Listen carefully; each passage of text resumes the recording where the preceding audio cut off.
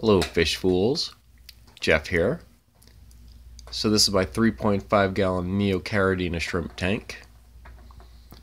And here's Muchacho, my cat that I think might be part Siberian. So this little tank kit has an LED light. Hey, how's Muchacho in the way? Oh yeah, so this, as I was saying, it has a little LED light inside the hood, which is off at the moment. You can see I have some plants kind of floating across the top. There's, like, that's an anacarus stem in the back. You can see there's some shrimp, some cherry shrimp on that.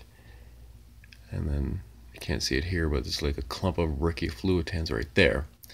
But I'm showing this tank with the light off. And here's Creature, my other cat.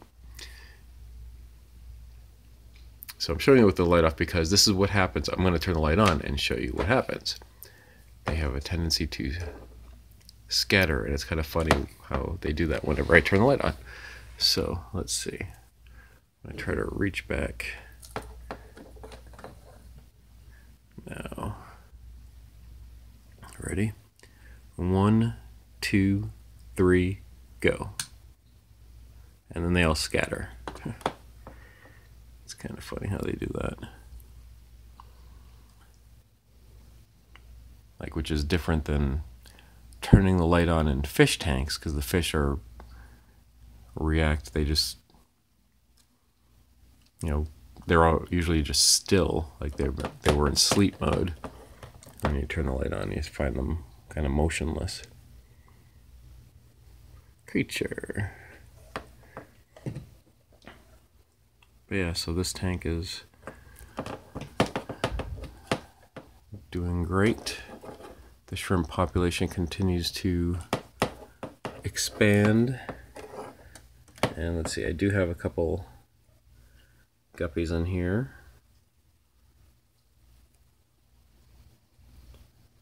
So one of those, they're both juvenile females. There we go. All right, this one right here is a guppy on their hybrid, the one that has a little bit of color in the tail, and then the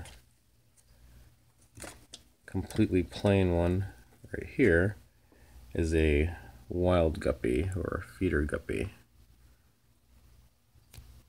So they're the only fish in here right now until I'm going to add one of my new male lime green endlers to this tank after it spends time in quarantine. And then we'll see what kind of babies they can create. Funky strain crossbreeding.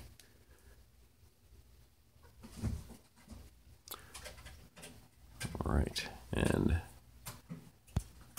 I do also intend to move some more of these shrimp into my 30-gallon Libearer community tank, as well as probably some of my other tanks. And look at all this, the subwasser tang. You can notice that has grown quite a bit since I first put that in this tank. I set this tank up, I think, around April or so. Here we are at the end of the year in December, and there's like a lot more of that growth. All right, well, that's it for now. And I'm Jeff, and I enjoy fishies, and I enjoy shrimp, and I enjoy kitties. Thanks for watching.